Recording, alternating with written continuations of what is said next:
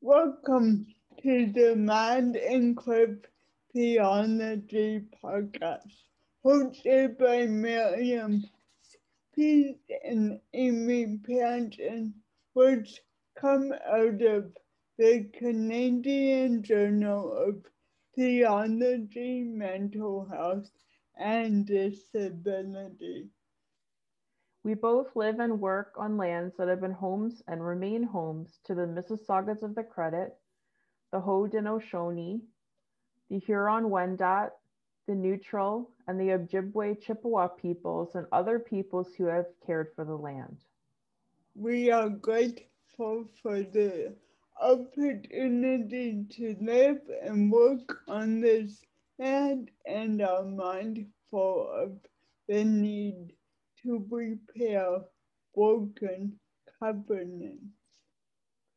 This podcast is an opportunity to model how faith communities can engage in theological and spiritual conversations around madness and cripness.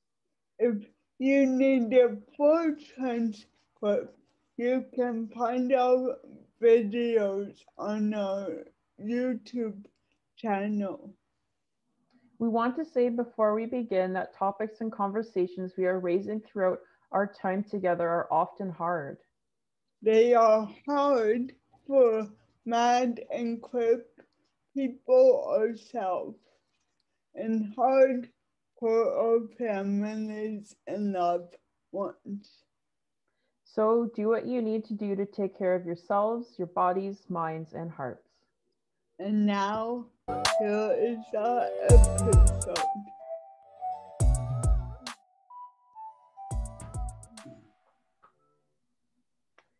So welcome to the fourth episode of the Mad and Crip Theology podcast. It is so nice to be here with you all again. And today we have Alex Jebson and Laura Macgregor joining us. Miriam and I are so happy to be able to talk to both of you. What I'm going to ask both of you to do is just introduce yourselves. And I'm going to put just in the chat here, because we're on Zoom, what we're hoping you could let our listeners know. So just your name, your pronouns, your work or your academic location, wherever you might be finding yourself right now, your connection to mental health or disability, and then the connection to the journal. So how do we all know each other? So that would be great.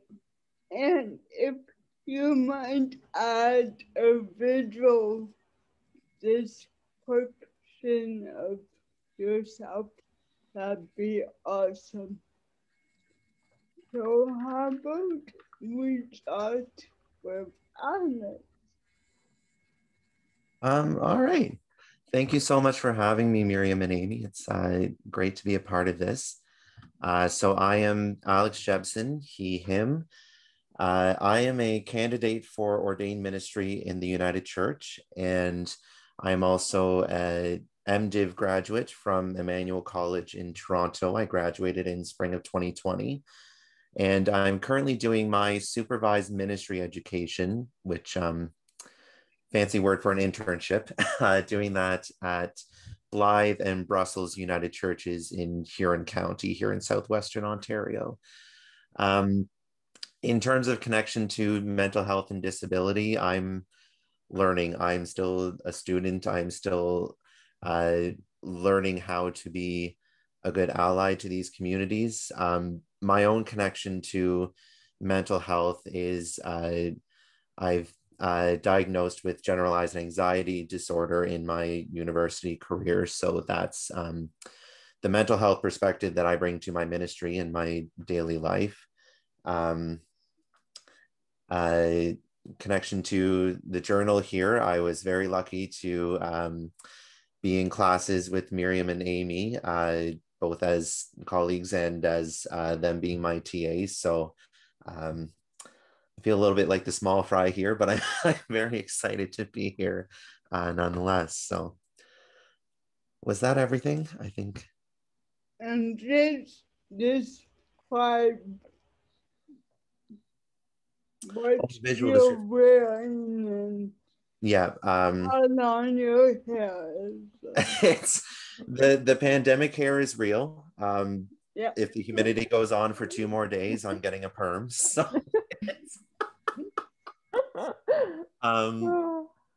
yeah, that's amazing. I know, can you tell us who you are? Sure. First of all, thank you so much for inviting me to be part of this conversation. I'm really excited to be here and looking forward to the chat. I'm Laura Macgregor. My pronouns are she, her, and I'm an associate professional faculty at Martin Luther University College, which is part of Wilfrid Laurier University in Waterloo, Ontario. My connection to disability feels long and complicated. I started my professional life as an occupational therapist, so I worked with people with disabilities. And then my second of 3 boys, 3 sons, was born with significant physical and intellectual disabilities and was fairly medically complicated throughout his life. So after being a professional working with people with disabilities, I became a mother and a caregiver to a very complex child. And that really brought me to the disability and theology world. My connection to the journal, I feel very fortunate to have known Miriam for many, many years. She and I met at Five Oaks Family Camp, where she would beat us all at cards. I was introduced to Amy through Miriam. And when I learned about this journal, I was so excited. It is such an important contribution to the conversation and to the work in Canada. And I'm thrilled to be a small part of the conversation. In terms of a visual description, imagine a middle-aged mother/woman with gray blonde hair that is also COVID length. So it's now permanently living in a ponytail. And I wear blue glasses and I'm wearing a blue t-shirt. Thank you. And I'm Miriam. I'm with COVID hair that eventually I'm gonna shave it off, I think. And I am wearing a blue and white striped vest and purple glasses. And I'm Amy, and I also have COVID hair and a lot of like curly hair today because of the humidity. I don't really know what happened.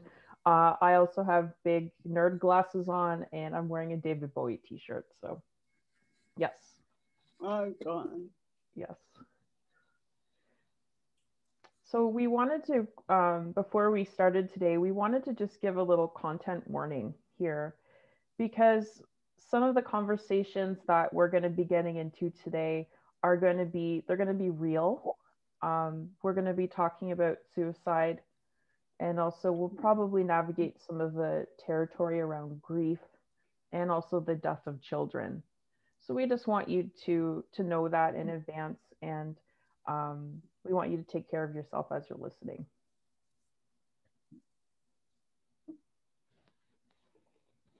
So this first question is directed to Nora's work. With a bit of non-preamble about my work. So I never saw myself pursuing PhD studies.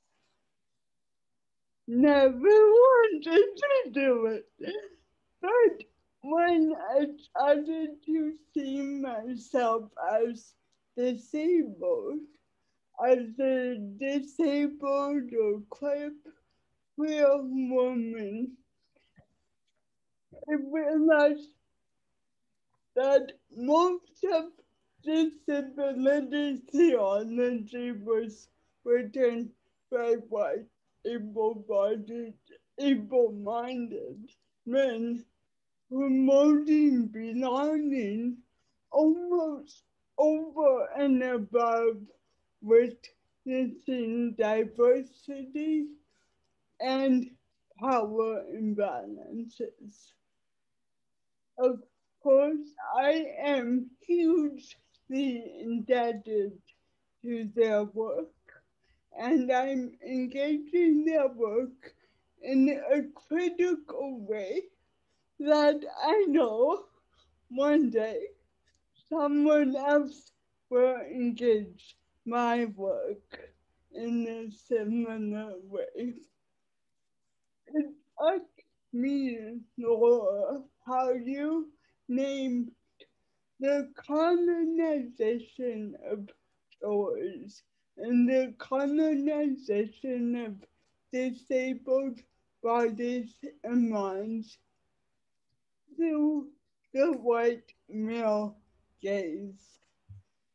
So my little tiny question is, how do we challenge the message of belonging and inclusion that reclaims the importance of disabled minds and bodies, like you have done beautifully in your work, and recognize that there must be reversals in how we understand and experience power in churches.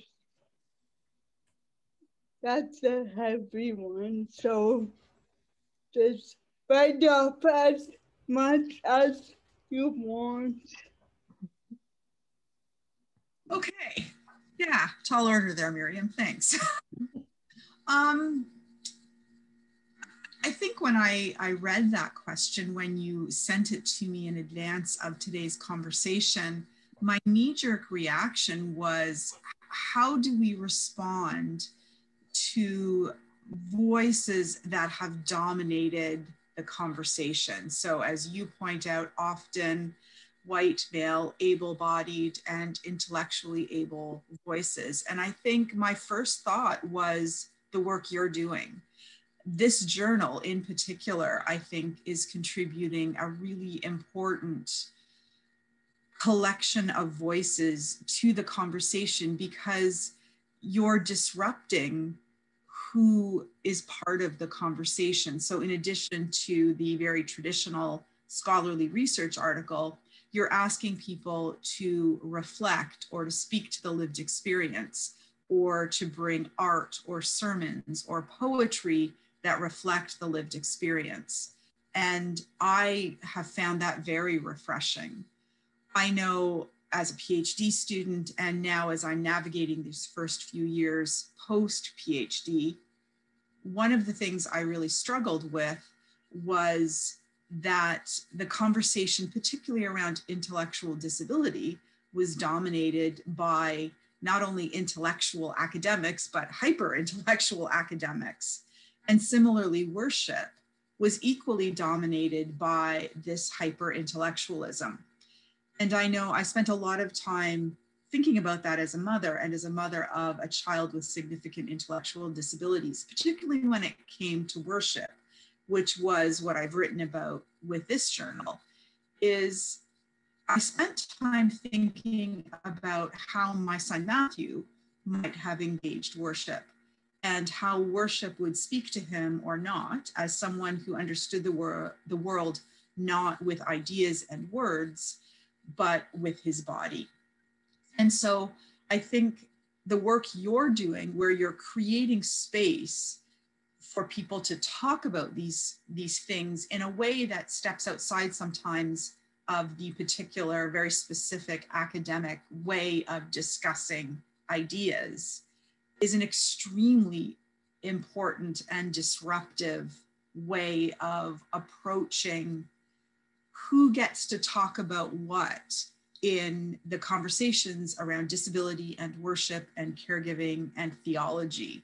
So really, my sort of first thought when this question was posed was, well, exactly what you're doing in this journal.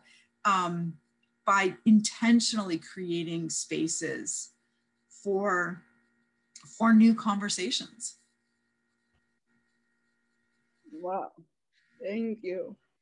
And I want to also follow up.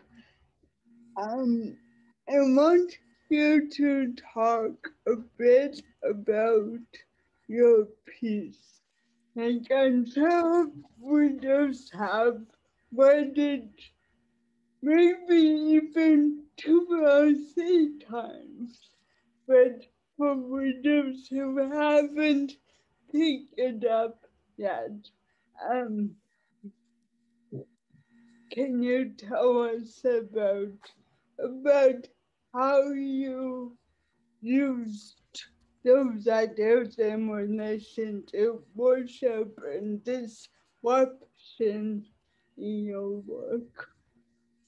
Yeah, so the piece I wrote for this journal really started from my own lived experience, my own reflections as Matthew's mother, and as trying to find a place for us in worship, and in part the fact that we left worship for many years. Matthew was nonverbal and really experienced his spiritual life through his body. And the traditional worship in many mainstream Canadian churches, certainly the United Church where I spend time, was very intellectual in its approach. And so my article was beginning to think through what would worship look like if we spent a bit more time in our bodies. It also critiqued some writers who were commenting on intellectual disability and faith, and in particular suggesting that people with intellectual disabilities experienced a more passive relationship with God. And I really took exception to that. I did not believe my son simply passively passively experienced a relationship with God. I believed he had an active role in it. And just because he couldn't describe it in words, or it wasn't a relationship that was captured in ideas, didn't make it any less valuable or any less powerful or any less active. But yet I comment on the fact that some scholars would suggest that it was a more passive relationship. So I was trying to come at it from 2 angles. One, thinking about critiquing some of these arguments that suggested that people with intellectual disabilities were passive recipients of a relationship with God and didn't actively engage in it. And then also trying to think through sort of this lens of my son's experience that I believed I had access to as his mother. What would an embodied relationship with God look like? And Matthew possibly experienced that. And then more importantly, how could we all experience that? And how could we learn from the wisdom and leadership of my son and people with intellectual disabilities? And rather than suggesting their faith was childish and passive, step back and say, well, maybe all of us would benefit from a more embodied relationship with the divine, or a more holistic relationship with God, and trying to think through that. So the article is an opportunity for me to play with those ideas. Amazing. Thank you.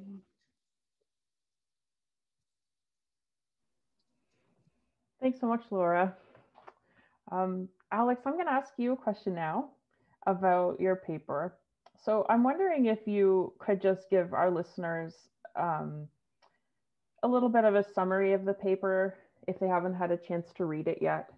And maybe you could also just let our listeners know about the class that you were in when you wrote it. I think that might be interesting for them. Thanks, Amy. So yeah, this paper was originally one that I wrote for a class entitled Suffering and Hope, which I took in my final year at Emmanuel. And it was, of course, based around suffering and hope, looking through different religious lens and social science lens around how people experience suffering and grief, and where meaning and hope is found in the midst of that. And so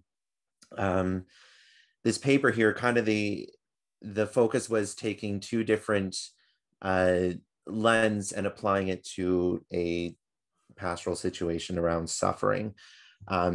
So the topic that I took on was student suicides, particularly at the University of Toronto, which Emmanuel College is a part of. What really sparked it was an incident in January 2019 when there was a suicide on campus, and me and another seminarian happened to be in the building when the chaplain at that college was trying to set up a space and a place for grieving and discerning. And so being asked to be a non-anxious presence that evening kind of sparked this paper. The approaches that I took were a Christian approach as a student minister, as well as more of a secular social sciences approach, because that might be language that many university students would be a bit more familiar with. And it's more of a general survey about some different aspects of suffering and where the kernels of hope might be. So for the secular portion of it, looking at the sources of suffering and external trauma of, severed relationship and disruption of the norm of progress, kind of that gone too soon mentality, and particularly a perceived lack of agency when compared to an institutional response. There was quite a lot of uproar for many months between the student body and the University of Toronto governance around their handling the suicides that had taken place that year. Christian suffering, that lens was more focused on, worries about isolation from community. I played around a bit with Kenneth Pargament's concept of small gods, where the faith upbringing that some university students might have brought to them to university, it might not necessarily be fleshed out enough or deep enough to handle this type of crisis, as well as a divine struggle of sorts and potential worries about theological conflict with some people not necessarily sharing the same ideas of Christian suffering. Where I delved into the kernels of hope was around agency and justice seeking and validation of being able to use our words and use a collective narrative of sorts to go through a process of meaning discerning, where there's we're just being able to acknowledge what has happened and being able to have resources to kind of put to words what the experiences are. It's probably one of the most fundamental healing things in itself in this type of situation. The last part of the article, I focused more on exploring how Christian liturgy might be able to play into this healing process. Because this paper was written in the spring of 2020, I couldn't quite write a whole grief liturgy from scratch because the world was kind of dealing with other things at the time. But what I drew from was a longest night service, which is found in many traditions within the Christian stream around grief and lament, and drawing from scriptural resources, drawing from embodied actions of laying our grief down and collecting our grief together. And yeah, so it's just generally a very basic survey, but something that I've been exploring more deeply as I've been going into congregational ministry and hope to draw from more and more as time goes on. Thanks, Alex. Yeah, it was, it's such a timely paper, very, very timely. We were so happy that we could include it for our readers. So I want to ask you a little bit about the scriptures that you decided to incorporate into the paper. So you said that, sorry, would you be able to talk about what drew you to the scriptures that you incorporated in relation to the experience of a community bearing witness to suicides? So Miriam and I were really interested in, given the entire Bible and how big it is, why did you choose the scriptures that you chose? Yeah, there's a lot to pick from, isn't there? There is. Yes. I think when I was looking for scriptural resources, the first thing I was looking for is, where are the cries of grief and pain? Where is kind of that guttural initial reaction? And for that, I found that in the Book of Lamentations, which pretty much every time I brought up the Book of Lamentations, people go, huh? Like they've just never heard of it. And yet lament, and particularly the Book of Lamentations, is such a deep, rich part of our religious tradition. I mean, even just the first, I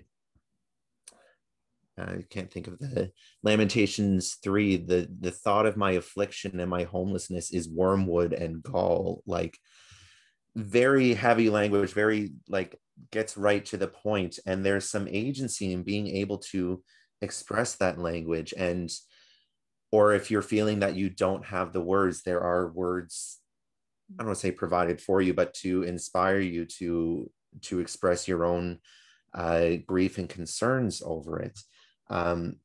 The other thing that I really appreciate about the Book of Lamentations is that it does provide the words of hope in there, but it isn't a clear trajectory. Lamentations is only about 4 or 5 chapters long, but each chapter begins with the lament and then goes into the petition, and then it has those kernels of hope. But this I call to mind, and therefore I have hope. The steadfast love of the Lord never ceases. God's mercies never come to an end. But then we go back into the lament, then we go back into the emotions, and from a different perspective each time, whether it's lamenting as an individual, as a community, as an entire nation, it provides a bit of that repetitive or cyclical nature of time that I think we'll talk about a little bit later.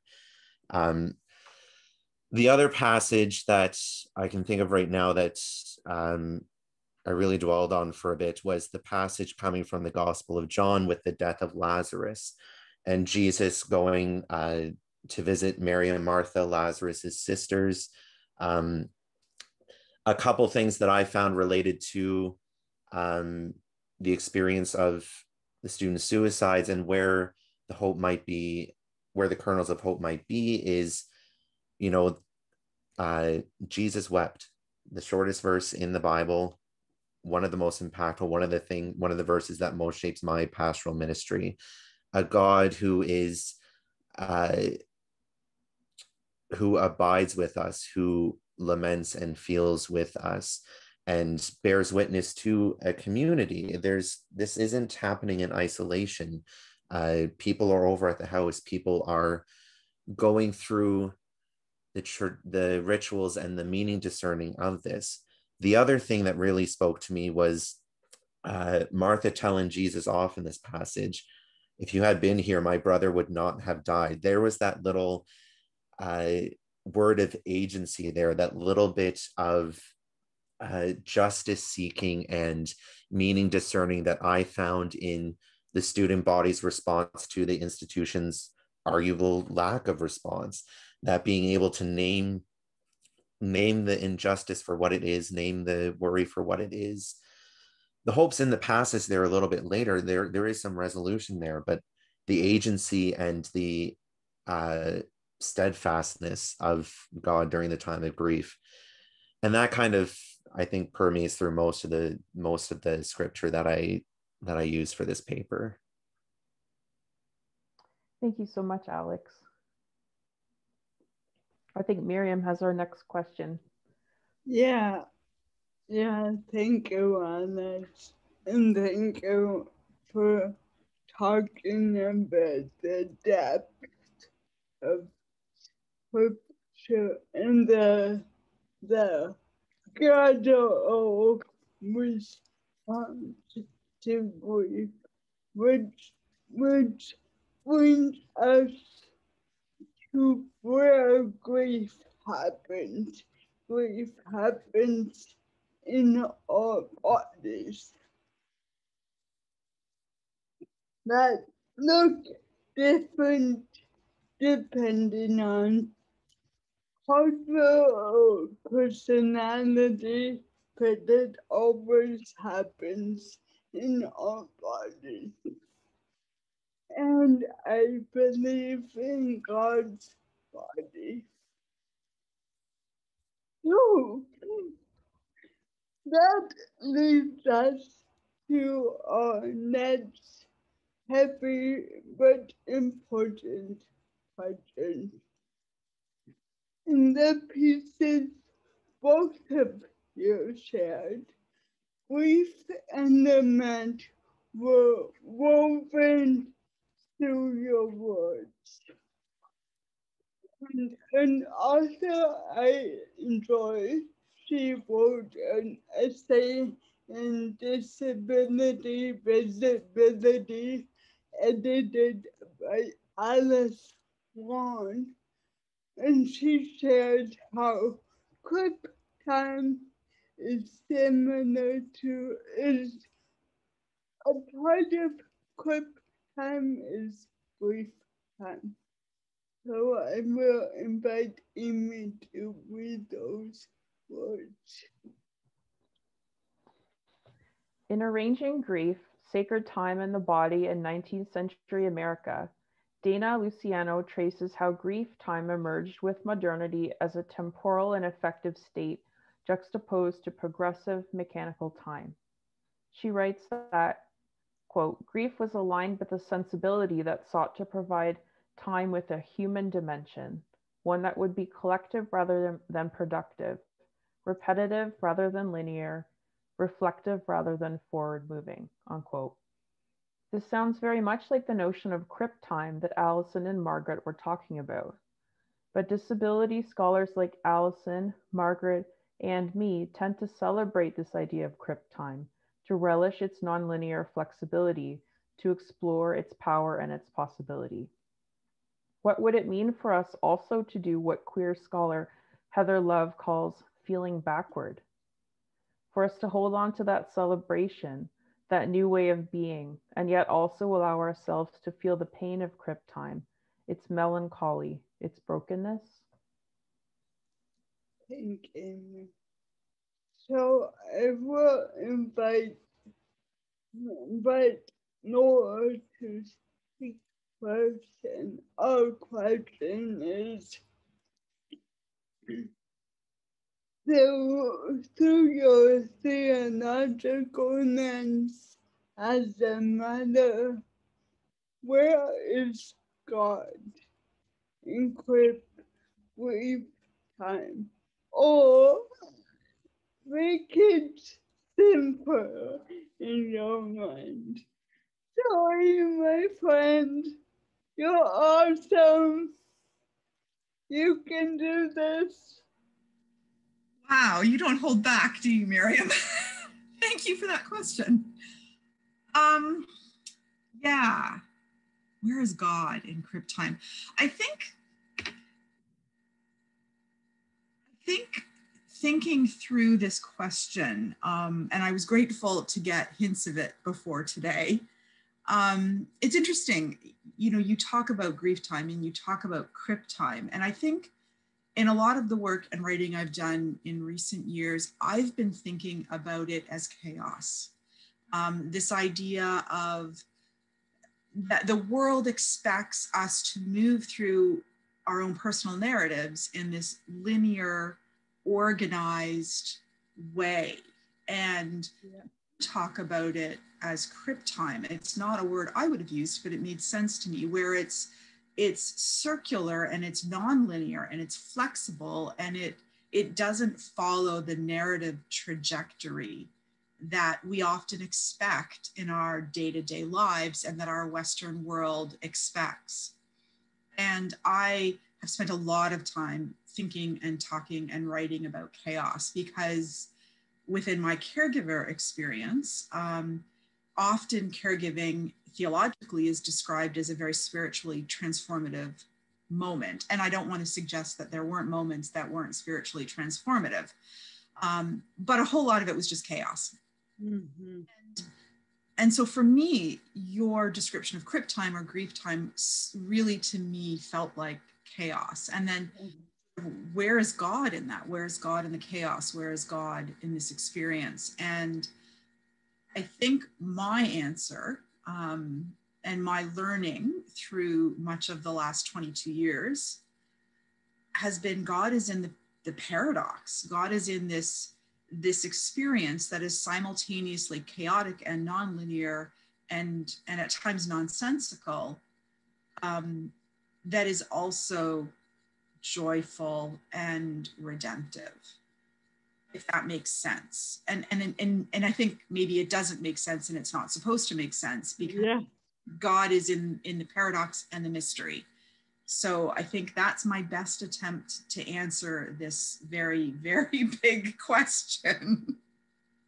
That is, can take a stab at it. That is a beautiful answer, and I would expect nothing less from both of you.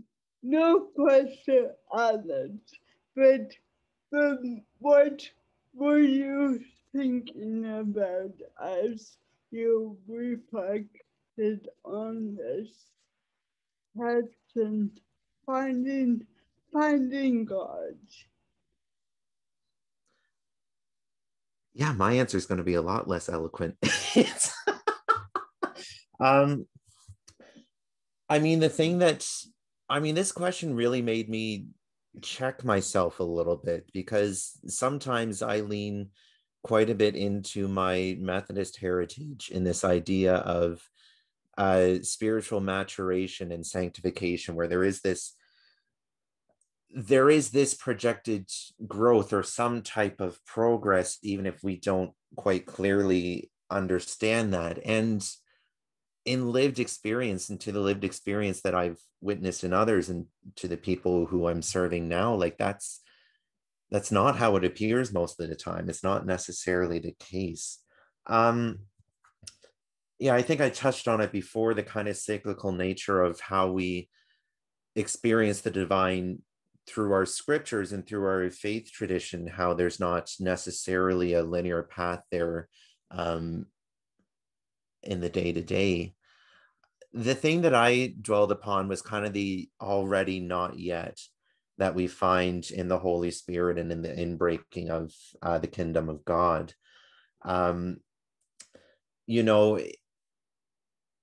There's the promise, there's the potential there that's always held for us and always offered, and yet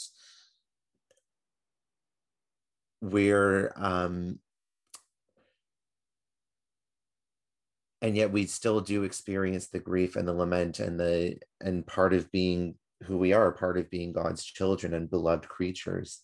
I think the other thing that's from the Christian lens that really lends itself to this understanding of crip or grief time is this idea of the collective narrative of being grafted onto the body of Christ. That's the image that popped into my head, where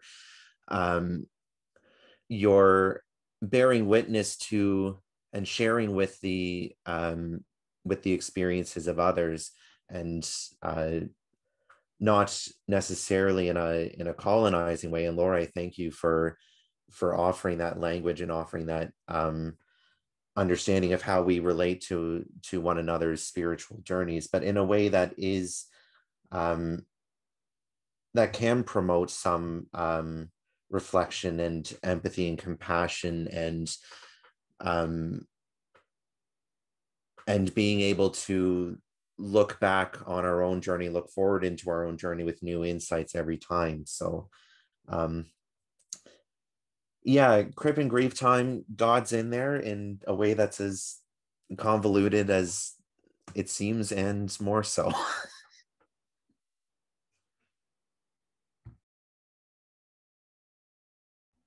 Thank you so much to both of you. That was a tough one, and when I remember when we emailed you, we said the question itself was hurting our brains. So we just thought maybe you would both be able to shed some wisdom. So thank you for that.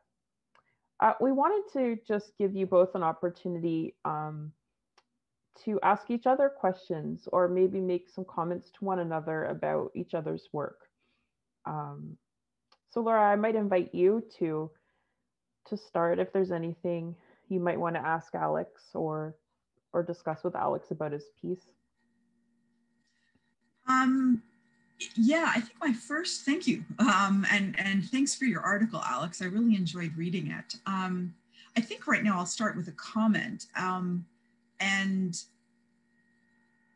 Your article in many ways was pastoral, which I was grateful for. So what I haven't shared yet is that you were writing this article during a time when I was in the intensive care unit with my son. My son passed away 2 weeks into the pandemic. And one of the things you talked about in your article, which really struck a chord with me, was grief transformed to advocacy. And that one of the responses to grief was anger and calling out of the university. And for me, thinking through a little bit of my journey after Matthew's death and channeling some of my grief into what I felt was advocacy. So writing some of this stuff around how do we start to make change around how disabled experiences are included and welcomed in our faith communities. So I just want to say how grateful I was for that particular part of your article, because it really, really spoke to me.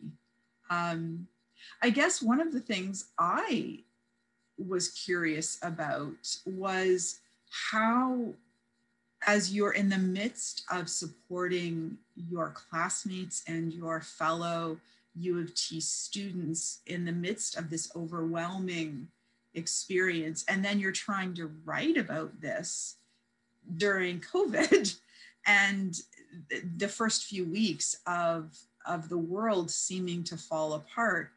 How did you navigate this personally? How did you attend to your own self-care and your own mental well-being as you're spending all of this time trying to both care for others, but then also transform it into advocacy? Thank you, Laura. I appreciate the comment, and it's a very good question. And thinking back now to writing the article, I'm wondering just how much self-care was actually there, or if it was just kind of written in panic, because sometimes that's just the mindset of the end of semester anyways. I do think that for myself, there was self-care in doing the research itself and seeking out the resources there. From a more pastoral and professional standpoint, just being able to pinpoint where some of the resources were gave me a sense of calm and relief compared to being in the initial experience. Being asked to dwell in scripture, it's something that, Lectio Divina and those sorts of dwelling in the word type of scripture, that's at the heart of my own spiritual well-being and spiritual practices. So it was, fortunately for me, it was kind of built in there as well. I did have support from the community around me, from the student body at Emmanuel, and the pastoral resources there. I'll also give credit to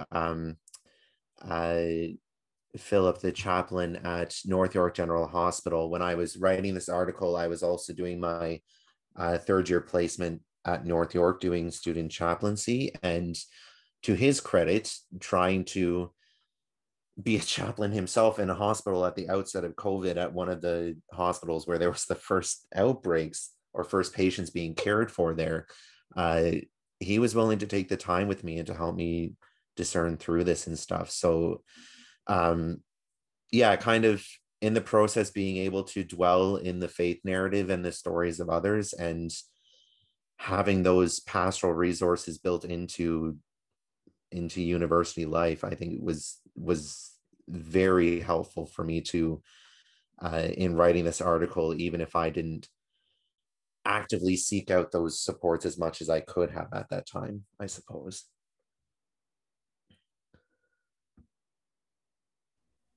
Thanks, Alex. And I wonder if you have any questions or comments that you'd like to share with Laura. Yes, Laura, again, thank you so much for this work and this article, and being able to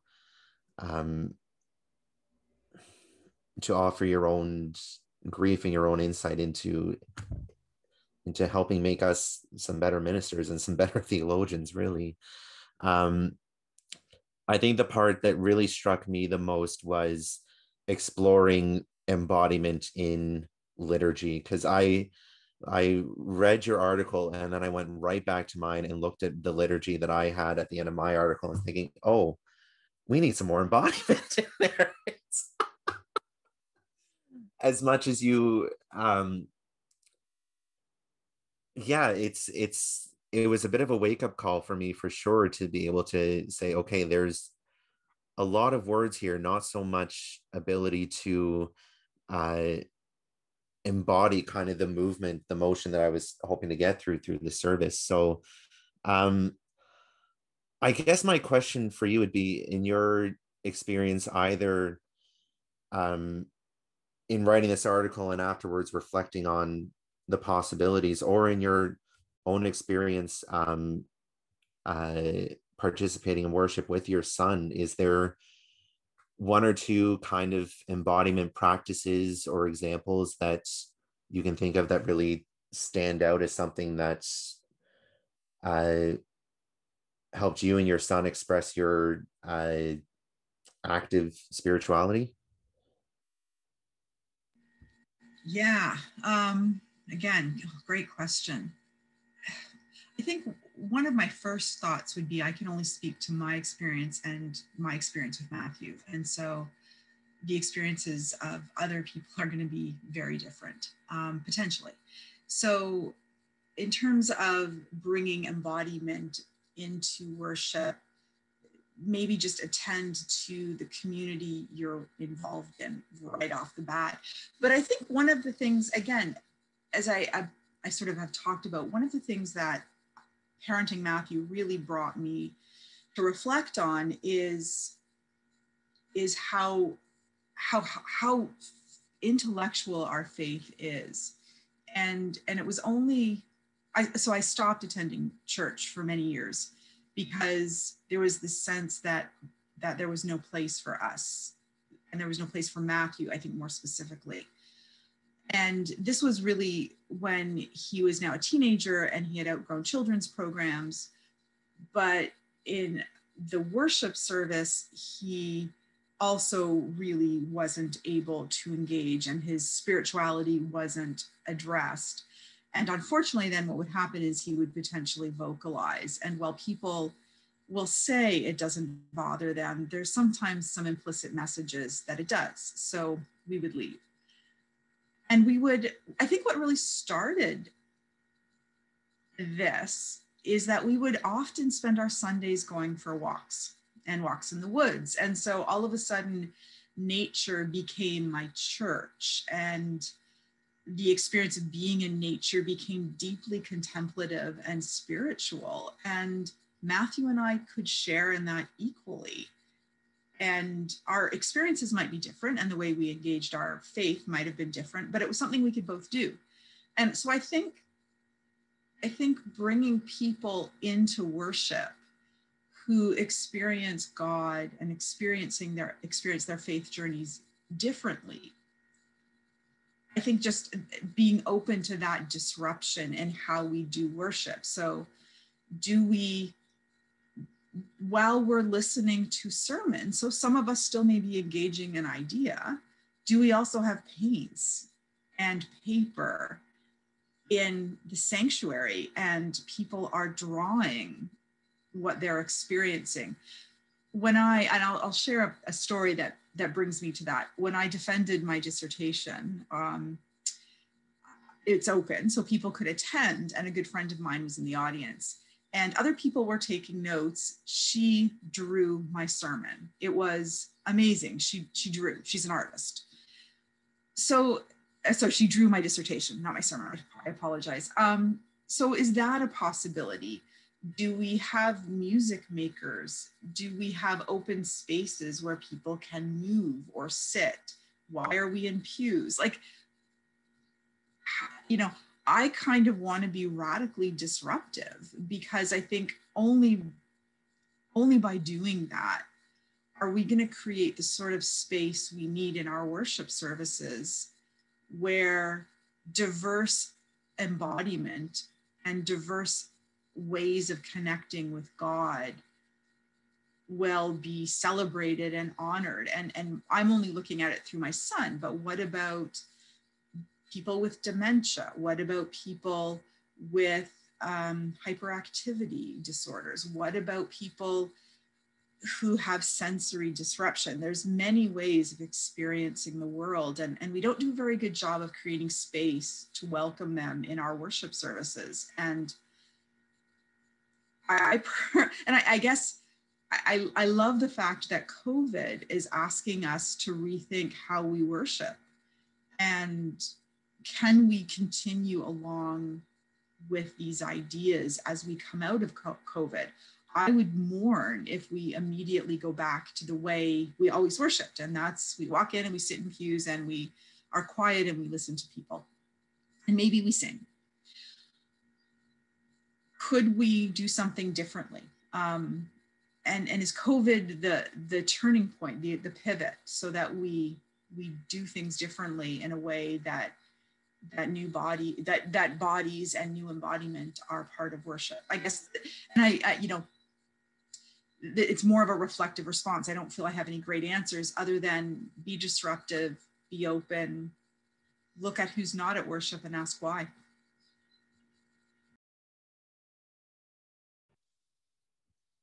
I am in awe of both of you. You are brilliant, and I am. We are so blessed by your work. And I feel like we should end this Zoom call with a dance party. Like, we need to do that.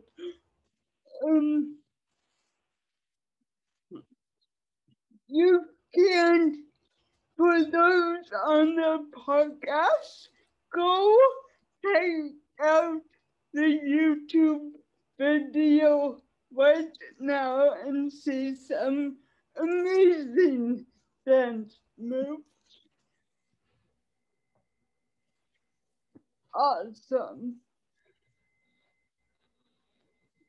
Keeping that dancing spirit going, and the dance met with hope and grief and lament and possibility. Amy and I both, we know our journal is part of expanding, we hope, the conversation.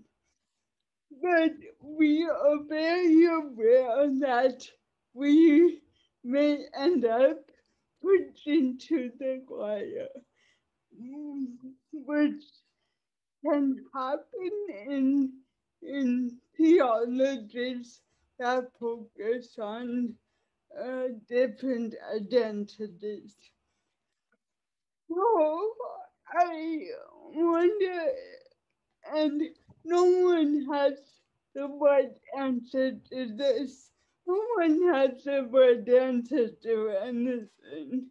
You all give beautiful answers, but I'm wondering, how do we expand conversations about disability and mental health beyond those with insider knowledge? And does that matter? And secondly, Laura introduced us to this question earlier, but I want you to end by naming how you practice self-care and nurture your own faith while we do this work and this life. You know, this work is part of our life, and our life is part of the work. So, preaching is a choir, and how do we care for ourselves? And I invite Alex to start us off. Thank you, Miriam. I mean, preaching to the choir, as someone who's usually in 4 or 5 choirs in non-COVID times, sometimes the choir is the one that needs to be preached to. Yeah, when you sent this question ahead of time and I was reflecting on it, I kind of looked at it from a congregational standpoint, because that's where I'm serving now. And part of it is just, yeah, using this COVID time to start the conversations or introduce it into the conversations, because these conversations about what worship and faith life and outreach will look like, that conversation is already going on. So like I'm basically gonna just take everything we've discussed here and tell it to the worship committee and the outreach committee, to everyone else. I think one other thing is, being able to encourage people to, how to train a thought, it was there. Encourage people to be able to relate to this, or to be able to have agency and have a voice in this. I'll say experience in congregational ministry, particularly older rural congregations, they don't necessarily they haven't been taught yet the language around these topics. And some ways that it's introduced to them feels a little bit like, okay, we'll check off that box and then move on. Like we had the United Church, the first week of May was Mental Health Day, Mental Health Week. And like, that's obviously a great grounding place for a lot of congregations, but how do we move these congregations past that week and past the Bell Let's Talk Day and stuff like that? So it's just being able to incorporate these conversations into other areas of our lives of faith, and supporting the choir and supporting the outreach and stuff like that too. Like it's making people aware of journals like this one, and aware that there's some preaching going on. So there's not really an answer to that, but just we need to just have more conversations. Yeah, that is a really good answer. And Laura, do you want to add? Sure. Sorry, I had to find my unmute button. Yeah. Yes, thanks, Alex. I think we've talked about it off and on over the last hour, but in terms of preaching to the choir, stop and take a moment and figure out who's not singing or who isn't entering the building at all to be part of the choir, and then asking why, and then maybe leaving the building and going out and finding them and making space for their stories and their expertise. I think we sometimes get really hung up on who has knowledge and who has expertise, and we might be really surprised where some wonderful contributions to our faith journeys might begin if we just expanded and disrupted who can be a leader, who can offer wisdom. Yeah, so who's not singing and why would be my answer. And then in terms of the self-care piece, because I think that's a really important one as well. I know for me, as I've navigated some of my journey with grief and with chaos, because I really feel that that has been a fairly dominant theme in recent years.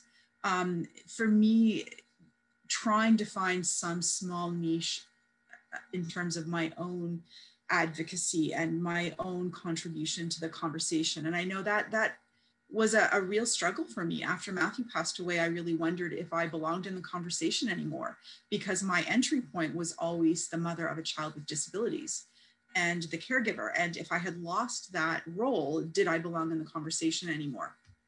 And so figuring out how I engage this conversation and how I can contribute and how I can advocate and how I can maybe make space for other women telling stories of caregiving or of supporting people with significant intellectual disabilities. For me, that ended up being a huge part of my self-care during fairly acute grief. And so again, I was very grateful for Alex, his highlighting of that, of how that energy can emerge from grief. You've certainly been on here. Well, we want to say thank you so much to both of you for taking your time to come and talk to us and also share your stories for our listeners. And we hope we'll be able to have you back on again at some point. Miriam, do you have any closing thoughts that you want to share? You're good? Okay. Well, thank you again so much to Laura and Alex. Thank you both so much. This has been wonderful. Yeah, thank you so much. I've really enjoyed the conversation and I've enjoyed meeting you, Alex. Thank you. Same, Laura.